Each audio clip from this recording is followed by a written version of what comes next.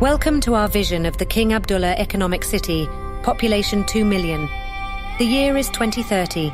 From the state-of-the-art King Abdullah port on the Red Sea shore, this massive development covers over 168 million square meters and includes residential areas, commercial districts, and industrial zones.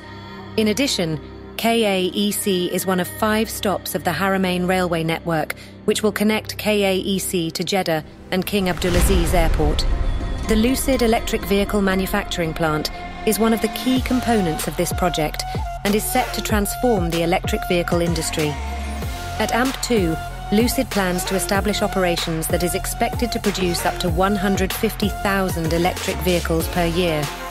It will be one of the largest electric vehicle manufacturing plants in the world and will use the latest technology to produce high-quality, sustainable vehicles that are both efficient and affordable.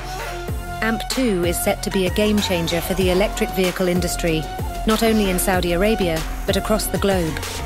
The plant will not only produce electric vehicles, but also create thousands of new jobs in the region. This is part of the Saudi government's plan to create a new world city to benefit business, citizens, and the entire Kingdom of Saudi Arabia. A new world city for Saudi Arabia, a new Saudi Arabian city for the world.